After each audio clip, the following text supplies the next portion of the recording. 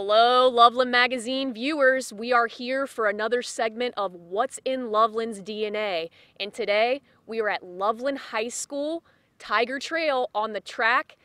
And our star today, track star of course, Miya Brines. How are you today? I'm good, how are you? I'm pretty good. Now, the reason that she's here today is because she is reinventing DNA in Loveland as we speak. She's a superstar. I'm looking to see her on the Olympic trials someday. She's going to the University of Iowa to run track and field. I'm thinking the heptathlon is what I heard. Is that correct? Yeah. Now, how did that come about? I had talked to my college coaches and they were like, we see all the events that you're in, we might as well just put you in that because we think that you'll thrive in that the most. Right. And then that just means you're just awesome at everything, right? I don't know how to answer that. Yeah. Hey, you can have an ego a little bit, okay? You broke some records. All right, so I'm going to go ahead and take you guys all around, and we're going to have everybody introduce themselves. We have some coaches. We have another star athlete over here, Michaela. So go ahead and introduce yourself. Hi, Lynn Brandt. I was Maya's sprint coach. I'm Brian Williams. I coach the hurdlers for the boys and the girls. And I'm Herb Loffman. I'm the head girls track coach. Awesome. And Michaela, tell me a little bit about yourself. Yeah, I'm a senior at Loveland High School this year, and I ran hurdles with Maya for a number of years. Now, obviously, you came here today because she means something to you, right? I'm assuming. So tell me why, and why does she inspire you to do what you do? Well, every day that we come to practice, she really has this determination that you can tell when she shows up that we're just going to get work done and we're going to be productive. And you can tell by her attitude that she just breathes track and she's so passionate about it, and it really inspires all of, not only me, but my teammates. I love that answer. And plus you're so young and that was so well spoken. I love that. Now, people, you're like, oh, who's Miya Brines? Why don't you know yet? So that's why we're here today. So we're going to talk a little bit about your story. You started in 2018 with track and field, or 2017? I was in 7th grade, so okay. 2015? Okay, so maybe? So 7th grade was when you kind of decided, hey, this is something that I want to do. Why was that? Did you just see that you were fast? Did your dad say something? I know he has a lot to do with your success here, Chad, okay. The funny story is we had the field day in 6th grade, and there was a 100-yard dash or something, and I'd won my heat and I was like, oh, this is fun. I like beating the boys and the girls. I wonder if I could do it. And the sign-ups for track came and I was like, oh my gosh, I should do it. And I actually missed the deadline and came home to my mom who was crying. I was like, Mom, I missed the deadline for track. So we went to the lady at the front desk and called Mr. Waple, who's the middle school coach, and we were like, is there any way we can sign up? And he was like, oh yeah, of course. He's like, I was watching her in 6th grade, so I was kind of hoping that she would come. So that was a funny story. So we always joke about it to this day. But so that's when you got your start. And so in saying that, what was your specialty then? What did you, obviously when you're in 7th grade, I didn't even start running till I was a junior in high school, so awesome for you. So tell me what really stood out to you? What event were you like, wow, that is the one I want to focus on? And obviously you're a multi-talented athlete, but what was that one event that you were just excited about? So the funny thing is I only did sprints and high jump, and I hated hurdles. I swear it on my life I'd never do it. My dad always said, you should do it. I was like, nope, I'm never going to fall. I'm never going to risk injuring myself. And then once I got to high school, I was like, maybe I should just try it for fun. There is a funnier story actually to that. There was a practice that was horrible. I was dead after it, and Coach Williams was like, anyone want to come do hurdles? And we were in lifting, and I was like, I'm going to go over there for a few minutes. Maybe I can get out of this for a little bit. Amen. And then he was like, you got to keep doing it. He was like, it would be a fun opportunity, but that's the only time I've skipped a lifting. I just wanted to try something. Coach Williams, so I'm assuming you kind of spotted her and you were like, listen, you got to be a hurdler. I guess it went down that way. We were indoor. I know we were in the indoor facility, and I know she went over a couple, and it was clear at that point in time. I mean, anybody that's watched this sport for 5 minutes can see that she had some real natural ability. It's been a lot of fun. Well, what's your background? How did you know that? I mean, for the average person, it's not that easy unless you know your stuff. How did you really recognize that she's got it, I think? You know, I think all of us coaches have certain clocks in our head. Right. And the jumps coaches they can see certain things with their bodies and where they're at in certain positions. And when someone runs by you, I mean, you know, if you've been doing it as long as we have, Yes. you can tell. Yeah. And you can't disguise that in any way, shape, or form. And when the first couple of hurdles she went over, I looked at her and I said, "See you in Columbus, buddy." Yeah. The first 2 hurdles, I mean, it's just that clear. Wow. It was that clear. Wow. And obviously, you're the sprinting coach here. You had a lot to do with this, too, because she's awesome at the 200, right? You were in some relays as well. So how did you kind of spot her talent, and how's this journey been with her? I know she's had so much success, and she's going to Iowa, which is awesome. How do you feel about, you know, being that person that helped her along the way? So I don't know how much I helped, but maybe a little bit of guidance. Her biggest thing was her starts, and so that's if I contributed anything to her, it was getting her to keep her foot back in the pedal so that she could explode from the starts. But you know, I've been coaching a lot of years, and it's rare that you have an athlete who is totally focused on track and field. Right. And Miya was willing to put in the time. During COVID, she was up here on the track working out, you know, in hopes of having a season. Dedication. Just I mean, you just saw it, and it's you don't run into those athletes very often at the high school level. And Right. That's why you knew she was going to do great things. Exactly. And what about you? How did you know? Obviously, you were like, hey, hurdling coach, sprinting coach, do your thing. But how did you kind of, you know, how did your thought process go where, hey, like, she's going to actually do some really big things for our program and break records? Right, and that's what's nice about our track program. 7-12, we work hand in hand. So we've seen her since 7th grade, and we were Wow. excited. And once she got to high school, and first one in the weight room, last one to leave practice, we knew the dedication was there. And my job is just to open doors. She walked through them, and I just stay out of their way. So these coaches did a wonderful job with her. So she's a special athlete, but they had a lot to do with it in guiding her, and it's been a fun trip, fun journey. Man, they're really talking you up over here. So I guess it's time for stat time, right? I guess so. So, well, tell me this first. Are you from Loveland? Yes. And you've lived here your whole life? Yes. Only when I was little I wasn't from here, but I've Okay. lived here 14 years. So. Oh, wow. So she Pretty really much my is a whole part of Loveland's DNA, guys. Like, she's been here.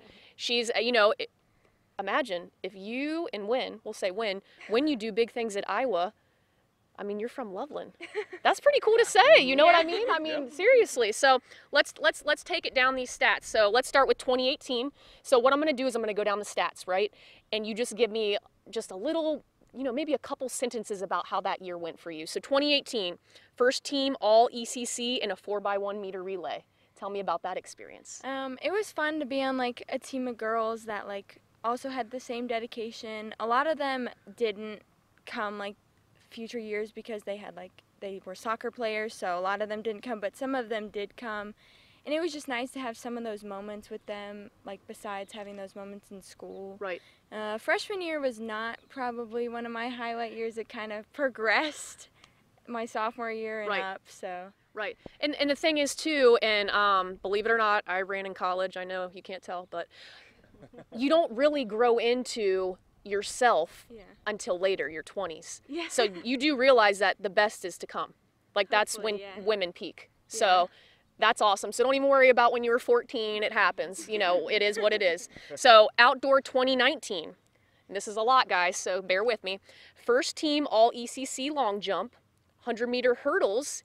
You broke the record with a time of 14.7. You got on the podium, finished 4th.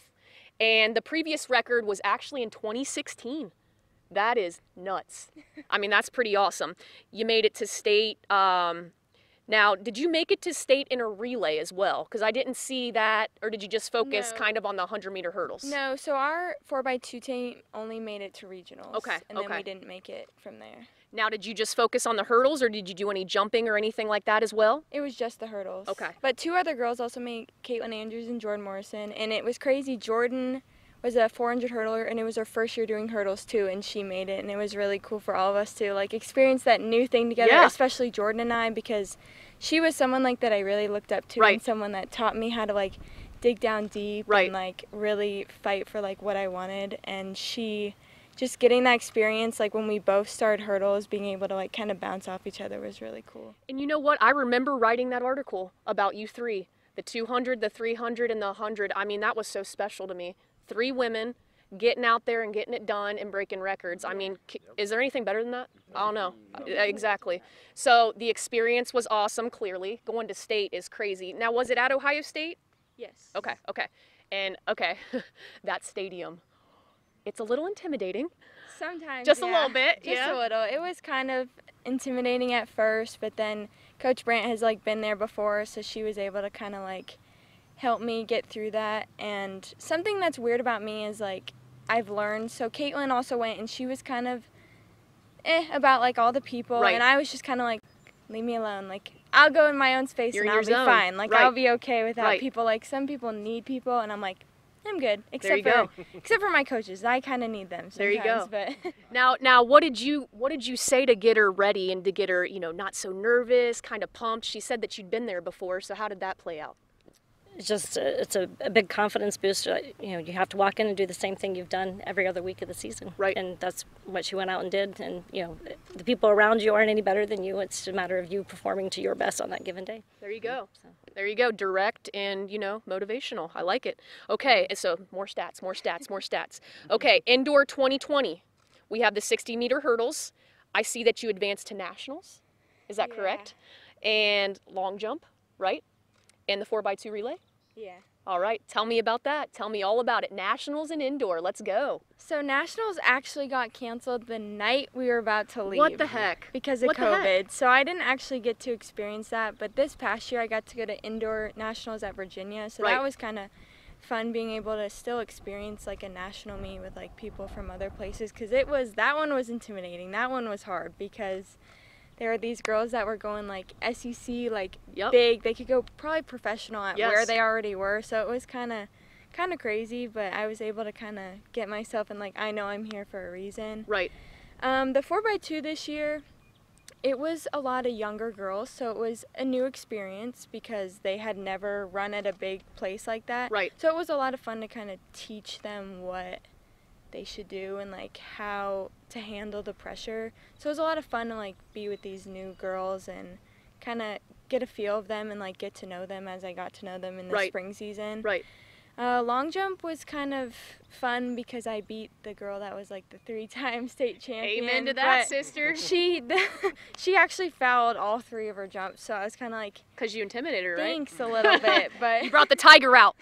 I guess a little bit, yeah. So I got to know this because, I ran indoor too in college, and I don't like it because the track.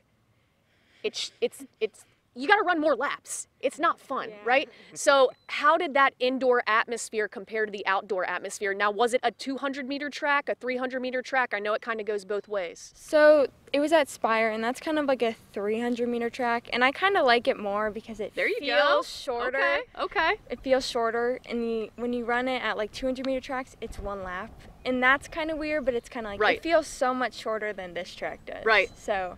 I Hey, kinda different like it. opinions. I love it. I don't Yeah, I know kinda why. like It was it. something about it, but it's probably Yeah. because I had to run an 800. So Yeah. you know how that That's goes. all I have to do. Yeah, good times. But so outdoor, 2021. Here we go. Here it comes. So you set the high jump record, 5'6.5". Yeah. What the heck? That's awesome.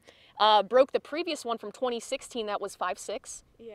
So you can jump over me. Congratulations. That is awesome. No, that's awesome. That takes a lot. That takes a lot.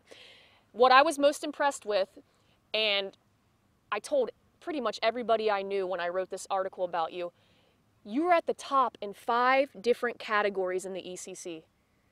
Oh my gosh. So you had the 100-meter dash, you had the 200-meter, you had the 100-meter hurdles, the high jump, and the long jump. Yeah. How does that feel? That's unreal, your senior season. Yeah. It was kind of crazy to like kind of feel that way because I had like felt like I was in a good place and like I never thought I would jump that high in high jump. So it was kind of crazy because I was like, whoa, this is different. And Coach Loveland was like, you look good today, so let's maybe amp it up. And then it just happened. I was like, whoa, because it was like our season opener, so Yeah. it was kind of crazy. Yeah. But I feel good, like blessed that I had the opportunity. But something crazy is Michaela broke my 300 hurdle record and won ECC this Let's year. go! What was the time? What was the time? It was, I believe, 47.44, something like that. But Wasn't it 45? it was 47s, 47. but It was good. No, I know won that's the good. whole thing. I know She that's won the good. whole Believe thing. me, when a girl ran 49, it was good. So 47 is good. So How did you guys feel? I mean, in 5 categories. You know, we're going to talk about the injury later. I don't want to put a cloud over our horizons here, but let's talk about her success this year. Anybody can talk. Or you guys can just talk together. It doesn't go unnoticed. I mean, we go to, you know, with obviously meets, and coaches talk a lot. There's a lot of downtime at meets, Right. so we do have a lot of opportunity to talk to folks. And yes, certainly everybody wanted to know where she was going and what she's up to next, and it's it's quite interesting. She could have had her own publicist, and that person could have worked full time probably, well, especially at the meets, because Right. every coach wanted to know what was going on with her. I mean, in today's day and age, unlike when we ran, when we were in school, we didn't see all these stats from all these schools from everywhere.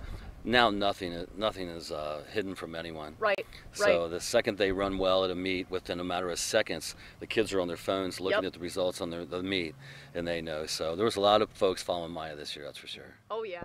And what was your favorite event to watch her in?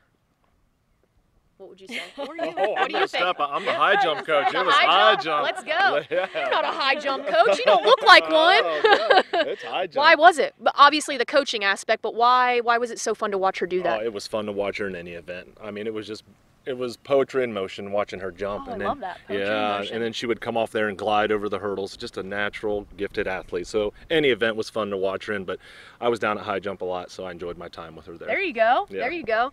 All right, so I've come to some more stats here. So before we did this interview, looked on the mile split. Your dad also let me in a little bit too. So at one time, you were ranked 8th in the 200, 3rd in the 100, 2nd in high jump, and 6th in long jump. With all those rankings, 14th in the state in the 100 meter, and you only ran it once. What the heck? Like, is Myo Split lying, or is this real?